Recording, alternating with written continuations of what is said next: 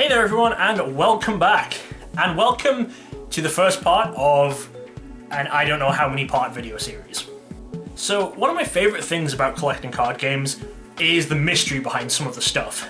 Researching new things that I don't know about, and then trying to obtain rare items. Now I'm at a point with Pokemon where there isn't too much research that I actually need to do most of the time, it's just keeping up with new stuff.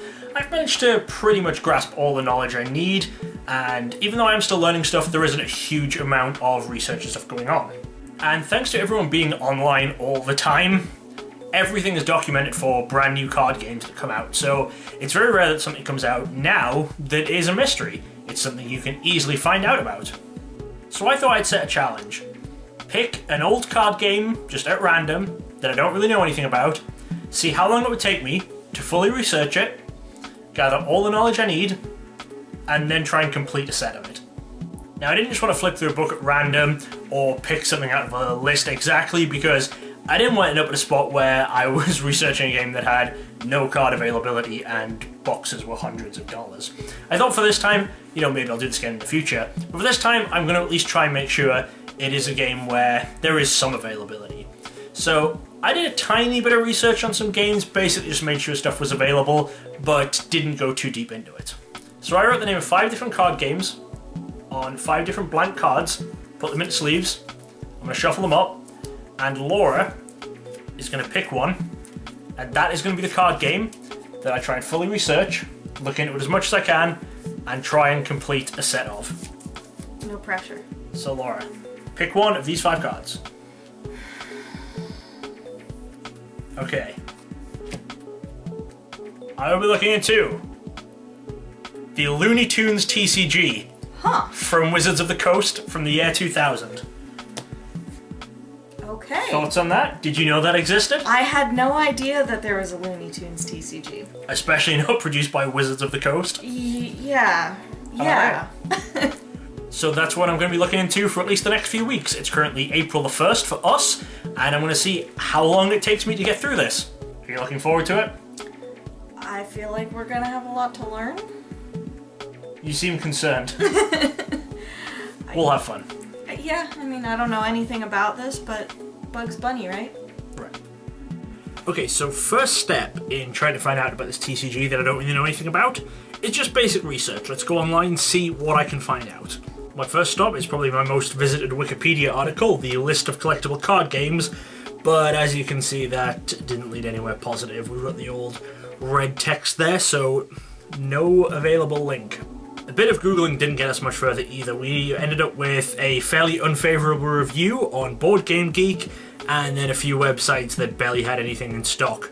However, luckily, because this game was made before 2003, it's in here. This is a book that I own that I like to look through quite frequently. This is the Scry Collectible Card Game Checklist and Price Guide 2nd edition from back in 2003. So going through the book, right in between Legend of the Five Rings and Lord of the Rings, we come across the Looney Tunes card game from Wizards of the Coast, released October 2000. This basically confirms there was only one set. There was never actually intended to be any expansions. And then we find some interesting stuff looking at the checklist. So you'll see it lists 210 cards in total. But if you look, there are actually 2 different numbering systems. Some of the cards are numbered out of 160 and some are out of 50. Using the guide on the bottom, with X being the fixed starter deck, it looks as though the ones numbered out of 50 are exclusive to the starter kit. So I'm hoping that the starter kit is going to contain all 50 of those cards, and then it's booster packs for the rest of them. From this I also counted that there are 10 foil cards and 50 regular rares. So I'm guessing the foils are some sort of chase card, but no idea exactly how rare those are going to be. And I would imagine that rares are going to be 1 per pack. So it looks like we're going to need to open a minimum of 50 packs to be able to get the full set. From there I actually went to YouTube to see if anyone had done openings of this product before, and actually found 2 videos. So we've got one here from Alex Swingle and one from Mr. Dead Card Gamer. I'll put the links to both of those in the description. However, they both only open the starter kit. And since the videos are from 2 years ago and 4 years ago respectively, they're not actually high quality enough for me to read the card numbers on the cards that come in the starter kit. but from the names of the cards they mentioned, it does look like it follows that pattern of 50 cards being the numbered 1 through 50. It looks as though the starter kit comes with one sealed brick of 50 cards and then 4 booster packs, which makes up the total 110 cards that it mentions on the front of the starter kit, which I was able to see. One of these videos does open up one of the booster packs as well as showing off the fixed cards, and from what we can see there is no indication on the cards what the rarities are. So I'm going to need to do a bit more research on my own when I'm opening some of this product to check, there is just one rare per pack, how many uncommons there are going to be and how many commons. And that led me on to the next portion of what I needed to do, buying some sealed product. As I said, the 5 card games that I put aside for randomly picking one, I had quickly checked that they all did have some stuff available, so I could at least make this video, so I knew there was going to be some stuff on eBay. Looney Tunes, though, it seems runs into a lot of the problems that other card games have, where if you just search TCG, you'll just find lots of other collectible cards that aren't trading card games. Because, Looney Tunes, along with a lot of sports stuff like Star Wars, Lord of the Rings, other popular things, they have a lot of products released by companies like Topps, where they release collectible card series that don't have a game to go with them. So this can sometimes make it difficult to find the cards you're looking for, especially if you're looking for singles, and especially if you're looking for the base set of a game, which tends to not have a subtitle. But anyway, I found what I was looking for, and I've picked up the starter kit, and I've picked up 2 booster boxes. The reason being, we need to open at least 50 booster packs in order to get all of the rares, assuming it follows the 1 rare per pack rule that I'm pretty sure it will. So 2 boxes is going to be 72 packs, plus the 4 that come in the starter deck. So there is a chance we'll get a full set. Not guaranteed, obviously, but we definitely wouldn't get one from 1 full box, which is why I decided to go for the second. So what we're going to do now is just going to wait for those to arrive. We'll look through them, we'll open them, we will start to piece together some more information from there. Alright, so it is the 5th now. Nothing has arrived in the mail yet, did only order it a couple of days ago, and it's Sunday. But yesterday, a video went up on YouTube from Wassy Plays, also known as PTCG Radio. He did a video opening the Looney Tunes starter set. Not something I was expecting to see, considering it's like the 3rd video on YouTube about it, and like I say, the other 2 were years apart. So it's been good in helping with the research, not so good in this video, not looking like I'm copying him or, being the first video in years, but we'll see. So his video did actually do well for our research, like I said. It confirmed that that stack of 50 cards within the starter kit, that is the numbers 1 to 50 of that separate set, and he opened his 4 boosters. He actually got one of the super rare foil cards. I believe it replaced a common, but again, there was no way of telling what the rares are, so I need to go through my stuff when it gets here, confirm, is the rare at the end, is the rare in the middle of the pack, whatever. But his foil did come in the middle of the pack, so I'm hopeful that it just means it's replaced a common, which would be nice. As with the other videos, I'll link Ross's video in the description also.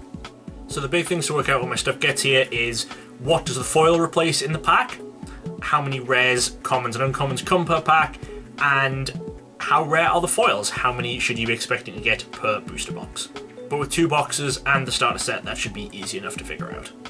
So the idea for this video was originally that I was going to see how close I get to finishing a set in a month. And I'm kind of glad I didn't fully stick to that concept, because we've been kind of messed up by the postage, which, is happening around the world at the moment. But my booster boxes did arrive, so I have 2 booster boxes here. They actually look really cool, they're like acme crates. Really cute. They look really nice. But I'm not going to open those just yet, because I'm still waiting on the starter set, which, it's been about a month now, so hopefully it should be here soon. I know the guy said he was delayed in shipping it, but it should be on its way.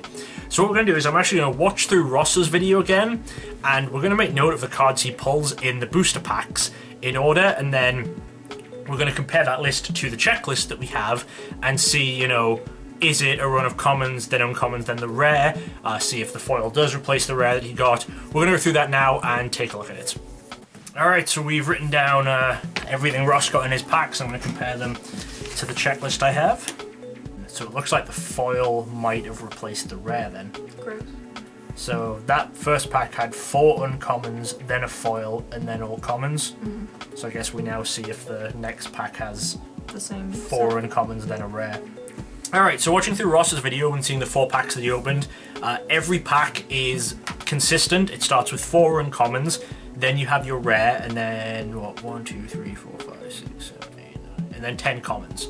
But the foil will replace the rare in the pack. Unfortunate. Yeah, that is pretty, yeah. I mean, it makes sense. They're supposed to be super rare. And I think there's not too many of the foils. Alright, so we're still waiting on my starter kit arriving. Once that arrives, we'll start getting stuff open then. Alright, so first thing I'm going to open is we're going to open up the starter kit. So this is going to have in it the 60 card fixed deck and then the 4 boosters. So the fixed deck should have just fully separate numbering, should have cards numbered 1 to 60, and then the 4 boosters will be from the main set.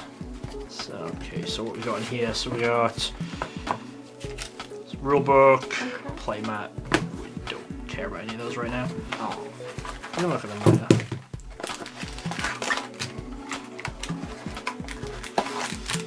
Alright, so 4 packs, let's look at the starter kit first.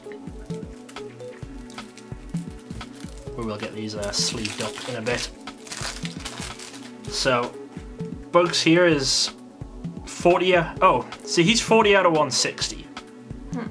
Okay, so maybe he is not counted in the starter kit. The rest are 50 out of 50, so he must be one of the foils from the main set. Okay. But he has a first edition stamp on him. Oh. Exactly the same, I'm gonna try and get it on camera, but it's very blurry. Exactly the same first edition stamp as the Pokemon stuff, early Pokemon stuff with Wizards of the Coast. The stamp is actually in silver. It looks like it's showing up black on camera, but interesting. At least it shows up.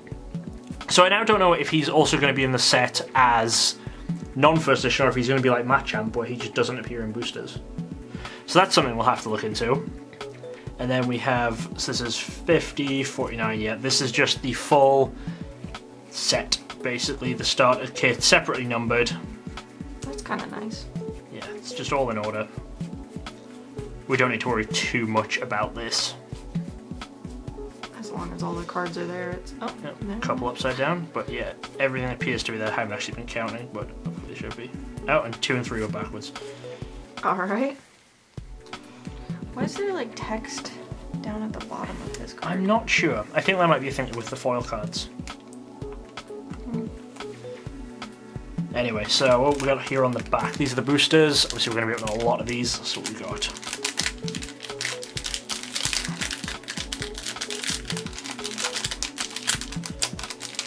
It doesn't actually have odds and stuff. Often Wizards of the Coast products would have odds in like how often you got the foil cards and stuff, but this doesn't have that. Alright, so we know we're going to get 4 uncommons, then our rare.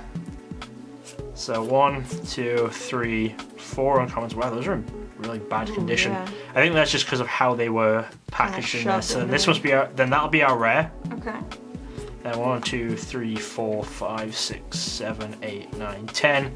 10 commons. So, other than the fact that foils exist, we have no real frame of reference for what we should be looking for. Right. I can't imagine there are any rares that are like significantly more sought after than others. Oh, there's a foil though.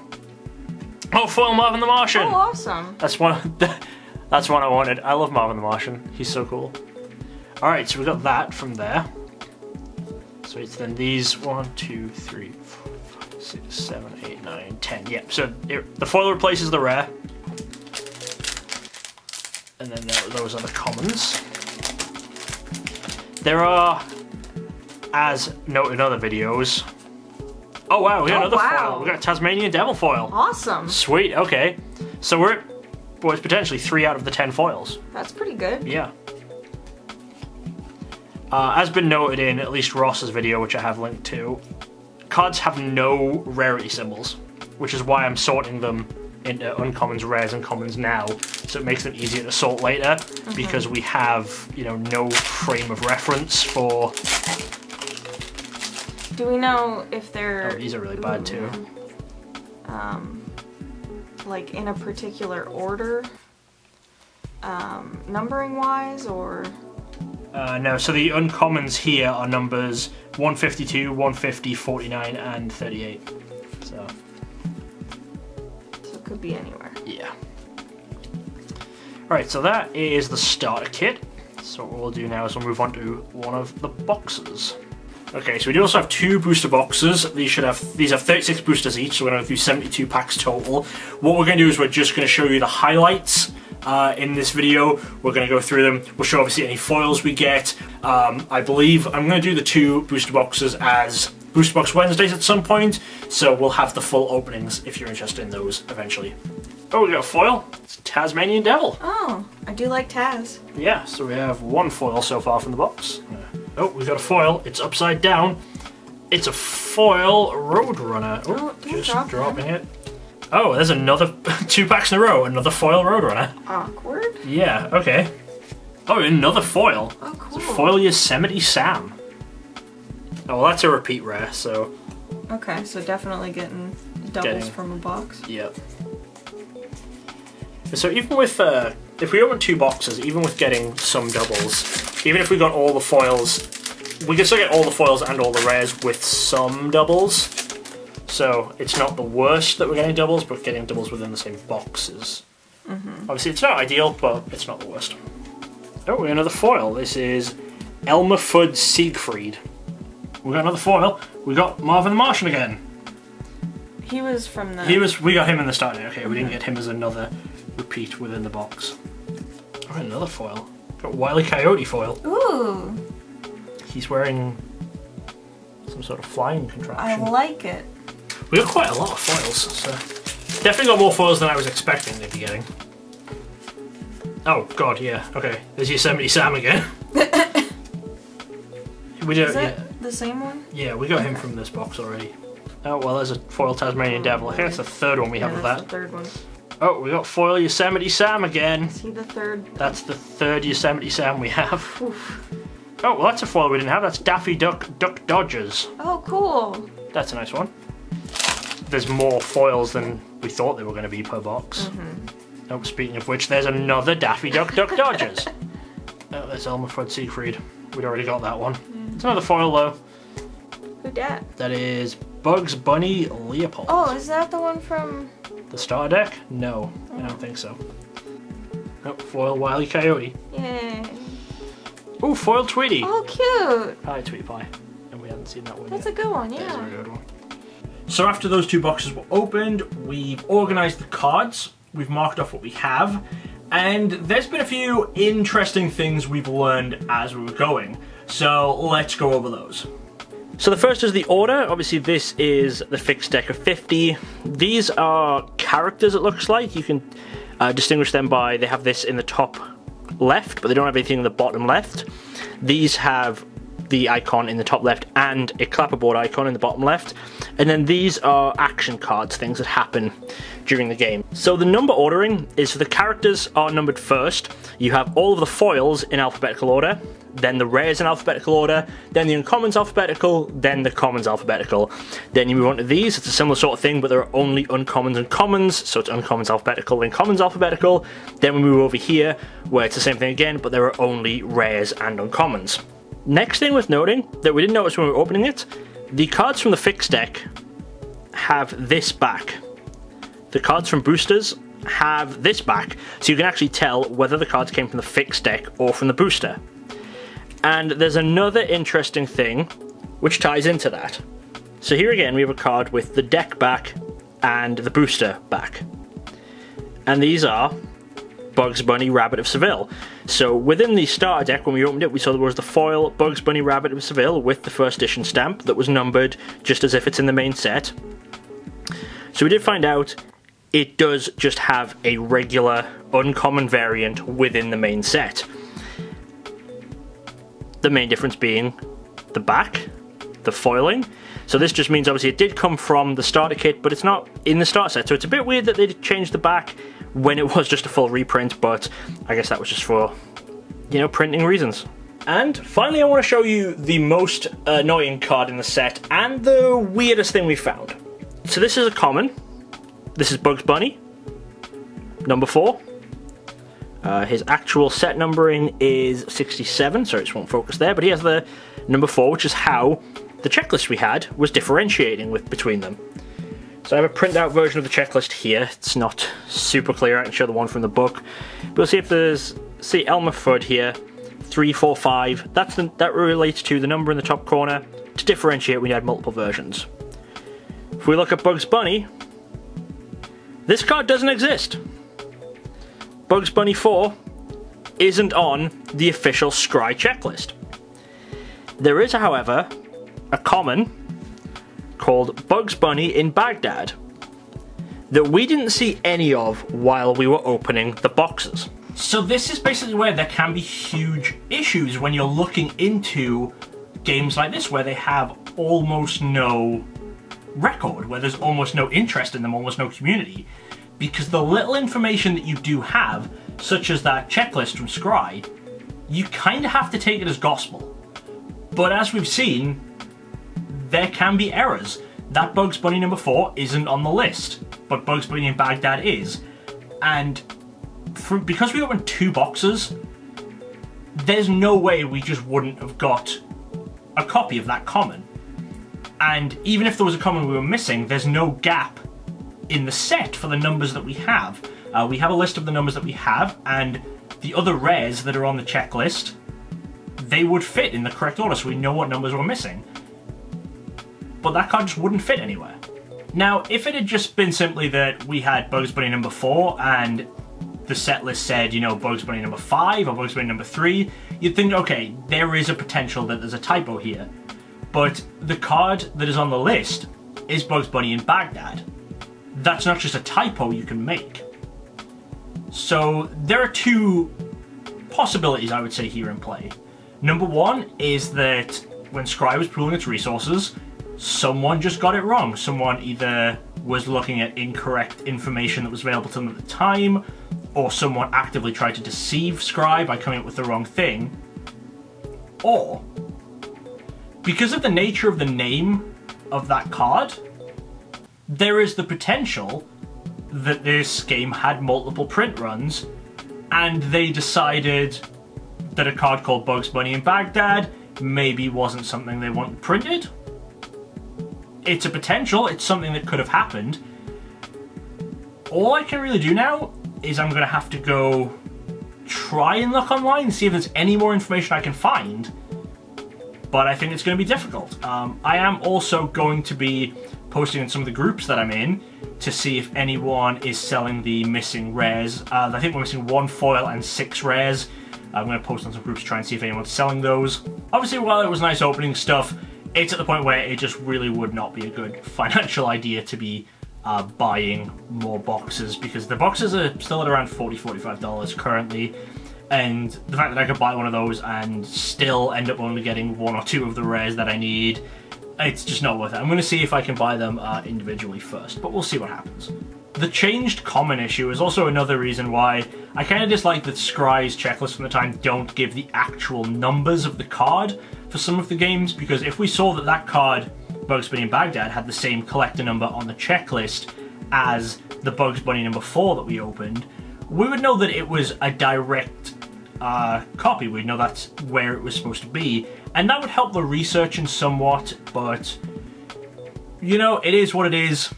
We're going to go from here. We're going to see what we can find out. So we're now a couple of weeks on from that last part that I recorded. In that time, I have briefly spoken to someone else who has collected the game and has put together a full set. They had never heard of the Bugs Bunny in Baghdad card. They had the Bugs Bunny number 4 in their set. They also did confirm the rares that I knew I was missing in the right spots. I've been able to locate, I think, 2 of the rares and the one missing foil I had. Been able to pick up the singles, but with a game like this, it's just going to be at the point where I'm just going to have to wait until someone pops up with the missing rares. I don't want to be waiting around forever to publish this video, so I'm going to leave it here with where we're at. Obviously, the missing rares that I have are still in the mail. None of those are arrived yet. They could be a little while. I will quickly show off the binder in a moment just to show exactly where everything sits, and if I ever do completely finish the binder, there will of course be a follow-up video. I do really hope that some of you guys enjoyed this. This has been really fun to do. I didn't get it done in as short a time space as I wanted to. A lot of that was due to mailing issues with COVID, things like that. Stuff took a lot longer to arrive than it normally would have done.